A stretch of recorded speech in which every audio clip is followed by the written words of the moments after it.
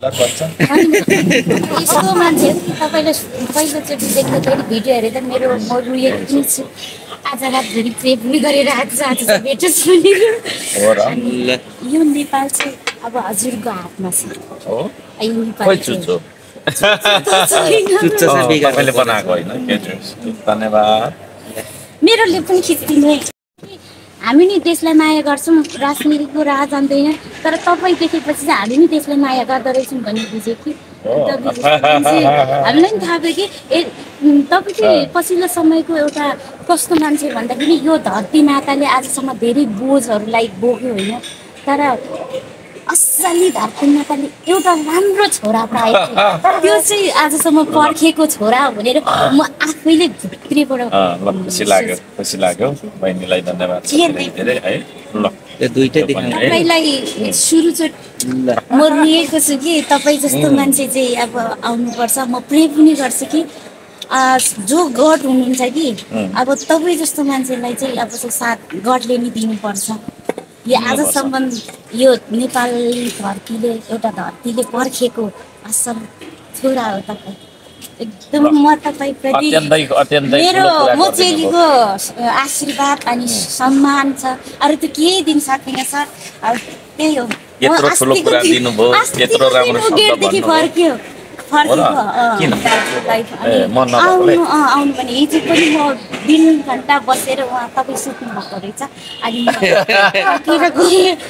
दिनभरि बोल्दा बोल्दा त्यही बुझेर तपाईँ जस्तो मान्छेसँग होइन तर पर्खाइको फल मिठो हुन्छ होइन हिजो सम्भवतः यस्तो मजाले हुँदैन थियो होइन अब आज यस्तो मजाले हुनु भनेको फोटो यहाँबाट पठाइदिन्छु राम्रो हो हुन्छ अब बसौँ है फोटो बसेर कुरा सपुत र पुत्रा भनेर देख्दाखेरि चाहिँ मेरो हेर्दै जाँदाखेरि नि त्यो भित्रैदेखि म कति आफै यस्तो ब्ल्याङ्केट ओढेर भित्र रुन्छु अझै पनि मेरो प्रोफाइलमा तपाईँको कति पहिले अर्कै लगाउनु थिएँ पछि फेरि त्यो पानी ल्याउनु भयो नि त्यसपछि मैले कभर पिक तपाईँसँगकै लगाइरहेको छु यो जहिले हो मेरो यो 4-5 महिना भइसक्यो यो जहिले पनि म लगाइरहेको हुन्छु अनि हामी कमेन्टमा यति झगडा पर्छौँ कि त्यो अरू भन्नेहरू हुन्छ नि तिनीहरूसँग तैँले देखेको रिस उठ्छ रगत तत्तिन्छ अनि तपाईँलाई नराम्रो भनिरहेको हुन्छ नि रिस उठेर आउँछ अनि हामी झगडा गरिरहेछौँ सरलाई देखेको छ कति ठुल्ठुलो स्ट्याटसहरूसँग तपाईँको फोटो अनि बालन सरसँग भेट्नुहुने जति एक मोमेन्ट एक सेकेन्ड तपाईँको मलाई थाहा हुन्छ यो स्ट्याटस के पोस्ट गर्नुभएको छ के गर्नुभयो आज गर्दै हुनुहुन्छ जति सब अनि तल कमेन्ट हेऱ्यो अनि राम्रो भनेको छ भने लभ रियाक्ट गर्यो नराम्रो भनेको छ भने एङ्ग्री रियाक्ट गर्यो अनि हाम्रो कमेन्टमा यति हाम्रो झगडा पर्छ कि तल अनि त्यहाँदेखि कसैले त अब तपाईँलाई यस्तै हामीलाई चित्त दुखाउने भनेर आउँछ नि त अनि त्यहाँदेखि झगडा पर्छ कति झगडा गरेको छौँ हामी कमेन्टमा मलाई नराम्रो शब्द पनि भनेको छ होइन अनि तपाईँलाई त्यत्तिकै बिना व्यर्थैमा अब त्यो मुचेको हुन्छ नि मेरो सल्लाह चाहिँ तपाईलाई त्यति धेरै त आफूलाई पनि उयो गरेर ठिक्क विवादमा आउने चाहिँ गर्दिन किनभने यो तपाईले मलाई दिनुभयो म पनि रिस उठ्छ मान्छे हो मलाई लाग्छ गौतम बुद्धलाई पनि रिस उठ्छ होला धेरै कन्ट्रोल गर्छु म तर कहिलेकाहीँ चाहिँ अब साह्रै धेरै पेल्यो भने चाहिँ त्यो भन्छ नि हैन भित्तैमा पुराउँदाखेरि चाहिँ अलिकति म रियाक्ट गर्छु तर तपाईले मलाई गौतम बुद्ध दिनुभयो हैन अब आउँदा दिनमा चाहिँ त्यसरी कमेन्टमा तपाईहरु नबाज्नुहोस् गाली गर्ने मलाई गाली गर्छ भने उनीहरुलाई धन्यवाद भनिदिनु हैन त्यो गाली झगडा भन्दा पनि त्यो आफूले लागेको कुराको तपाई गाली त गर्नुहुन्न शब्द नराम्रो त लेख्नुहुन्न तर मैले भन्नुको मतलब चाहिँ त्यसले चाहिँ के गर्छ भने हामीमा नेगेटिभ एनर्जी प्रवाह गर्दो रहेछ के नेगेटिभ कुराहरु अनि मलाई थुप्रैले गाली गर्नुहुन्छ म हेर्दिन खास कहिले कहिले गर्छु न त भन्छ हामी हो के कमेन्ट हेर्ने अबदेखि त्यो नबाज्नु, धन्यवाद भनिदिनु। मलाई गाली गर्छ नि, धन्यवाद तपाईँको बुद्धि त्यति रहेछ, बधाई छ भन्ने, अनि अरू कन्टेन्टहरू हेर्ने क्या। रमाइलो अहिले त्यो हिजो त्यो कर्मचारीसँग परेको, अनि त्यहाँ कति मान्छेले के ट्रोल पनि निकालिरहेछ नि त्यो कर्मचारीलाई चाहिँ। त्यो चाहिँ एकदम सकारात्मक राम्रो छ, त्यहाँ कमेन्टहरू पनि राम्रो छ, तपाईँले राम्रो भन्नुभएको छ नि।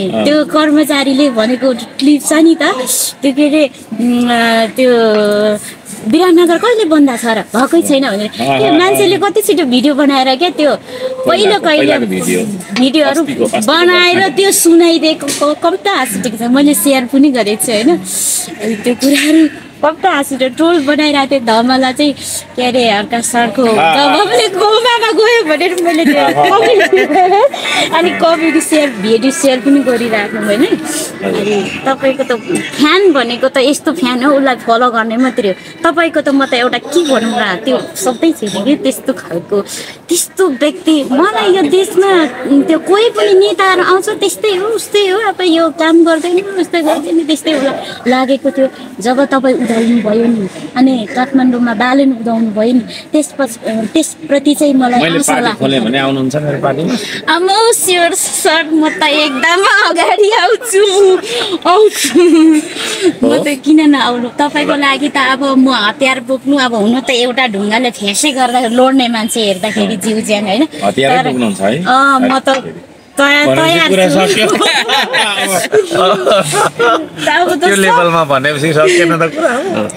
तयार छु त्यस्तो तरिकाको। म तपाईँलाई उयो गर्ने मान्छे हो, डिजर्भ गर्ने मान्छे। आज यहाँ दाजु हाम्रो चाहिँ मेरो ठुलो बाउ ठ्याक्कै आफ्नो हाम्रो उहाँको कान्छा काकाको म स्वयं बहिनी हो, उहाँदेखि मात्रै भेट्नु पाएको, नत्र भने मैले यो तपाईँलाई मैले भेट्नु पनि अवसर पाउँदिनँ थियो। अनि अब कहाँ भेट्नु, अब कसरी धन्यवाद छ।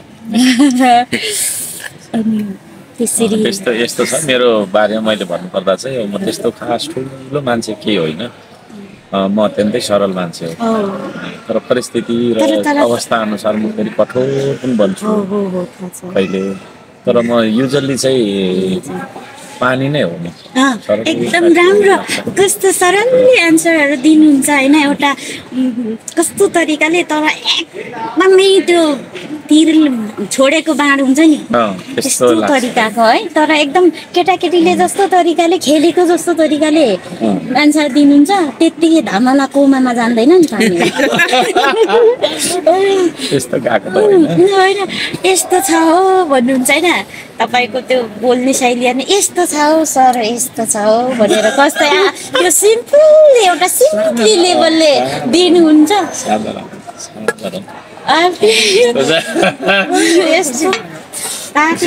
बाँड त यस्तो जान्छ नि हाम्रो मेरो अफिसमा पनि हामी तपाईँको एभ्रिडे कुरा गरिरहन्छौँ। एउटा दाइ हुनुहुन्छ धिमाल दाइ, धमलालाई ताहा लाउने उसले दुईवटा मात्रै देख्यो अरे, एउटा रेशम चौधरी देख्यो अरे त्यस्तोमा, अनि एउटा तपाईँ देख्यो अरे। धमलाको प्रश्न धमलाको हमलामा कुवा बनाउने र अक्का बनाउने दुईजना मात्रै। पहिलो हल्का सर कुवाै हो, उहाँ त कोमामै हो, अनि सेकेन्डमा चाहिँ उयो के अरे रेशम चौधरी उसले उहाँको नजरमा उहाँको भ्यूबाट हेर्दाखेरि दुईजना ताहा लाउने देख्यो अरे, नत्र भने अरूलाई त हमलै गर्ने अरे धमलाले। अनि त्यस्तो त्यस्तो अब जाँदा जाँदै केही छ प्रश्न सोध्नु पर्नेलाई छोटो मिठो सोध्नु है। प्रश्न त केही छैन, मेरो त प्रशंसा मात्रै छ। आगामी योजनाहरू कसरी बनाउँदै हुनुहुन्छ? योजनाको त मलाई त अब होइन, उहाँको त्यस्तो अरू दिनमा केही आउने भिजनहरू, केही नयाँ भिजनहरू हेर्न पाइन्छ कि भन्ने खालको? मलाई त्यो प्रश्नै छैन। मलाई यस्तो लाग्न थाल्यो अब के अरे तपाईँहरू जस्तो राम्रो राम्रो विचारहरू राख्ने होइन समर्थकहरू पाउँदाखेरि यस्तो लाग्न थाल्यो। अब म धरानभित्र मात्रै बसिरहेर हुँदैन जस्तो मलाई कता कता फिल हुँदैछ होइन। त्यसले गर्दाखेरि त्यतातिर पनि बिस्तारै अब सोच्छु म।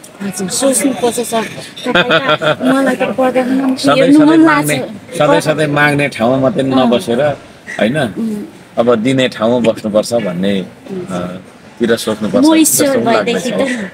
तपाईँलाई म यो संसारको एउटा किङ बनाउँथे त्यस्तो व्यक्ति, किनभने तपाईँसँग त्यो क्षमता पनि छ, त्यो गर्ने पनि हुनुहुन्छ।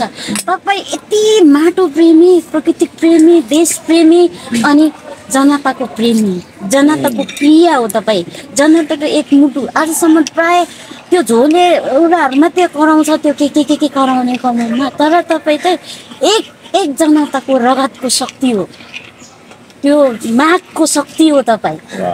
हो त्यस्तो हो तपाईँ। म कुनै यो बनाएर बनाउँदै म कविताकार पनि होइन कि मलाई त्यत्तिकै तपाईँ भनेपछि मलाई यी भन्ने कुरामा आउँछ, आयो त्यस्तो त्यस्तो हो तपाईँ, त्यस्तो व्यक्ति हो तपाईँलाई। आज म भने त अब म मरे पनि ढुक्काले मर्छु, किनभने जीवनमा दुईवटा मात्रै सपना बोकेको, एउटा अब त्यो होला या नहोला त्यो ठाउँमा छ, तर एउटा चाहिँ हर्का सरसँग मेरो एउटा कुरा मैले भनेको कुराहरू राख्नु पाउनु, अनि त्यतिले अब मसँगले मरे पनि मलाई खुसी छ।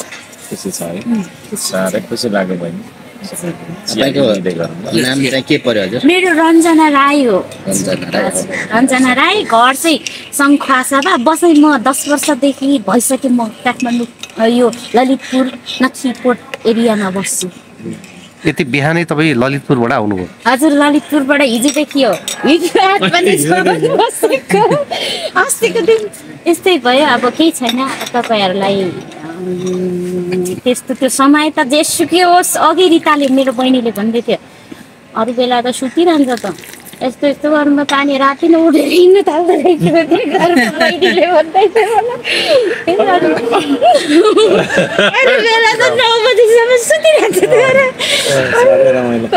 यस्तो बेला त यतिखेर त अनि उठेर राति नै उठ्दो रहेछ। मेरो लागि त राति हो यतिखेर होइन, त्यसरी भन्दै थियो बहिनीले चाहिँ। ल हुन्छ चिया धन्यवाद। दुनियाँ मसँग सेल्फी खिच्छन्, तपाईँसँग मैले चाहिँ खिच्नु पर्यो। साह्रै मिठो कुरा गर्नुभयो। ल यहाँ बस्नु ल। दुनियाँले मैसँग सेल्फी खिच्छन्, मैले तपाईँसँग खिचेँ, तपाईँको कुराहरू सुनेर मनैभित्र लाग्यो, खुसी लाग्यो। म आज यति धेरै ठुलो समर्थक पनि रहेछ मेरो भन्ने मैले बुझेँ। मेरो लागि हतियारै बोकिदिन्छु भन्नु, बोक्छु म त, जे पनि गर्न त।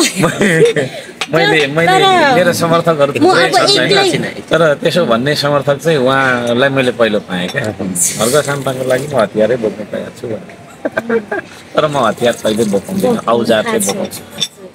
किनभने रगत होइन पसिनाले भिजाउँ यो देश, श्रम रोपी लहल फलाउँ यो देश भन्ने मन्त्र जप्दै हिँड्ने मान्छे हो है। झगडा म कसैलाई गराउँदिनँ, गराउनै चाहँदा त मैले ठुल्ठुलो झगडा गराउनु सक्थेँ होला, तर म आफै पनि विभिन्न तपाईँको चाहिँ नै होइन कष्ट सहेर, यातना पनि सहेर, अरूलाई माफै दिएर है आएको छु।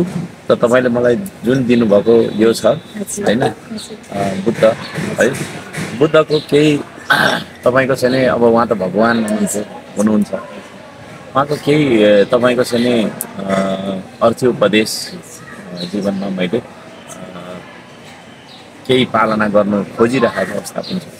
त्यसले गर्दाखेरि झगडा गर्नु हुँदैन, हतियार चाहिँ होइन औजार बोक्ने चाहिँ तपाईँ बन्नुपर्छ है। तर तपाईँको त्यो कमिटमेन्टले चाहिँ एकदम मलाई छुयो। हतियारै बोक्दिन्छु भनेपछि त होइन, त्यस्तो परिस्थिति तपाईँले त्यो गर्नुहुन्न थाहा छ, तर पनि पऱ्यो भने पनि भन्ने चाहिँ हो, त्यो लास्ट अप्सन भन्छ नि, लास्ट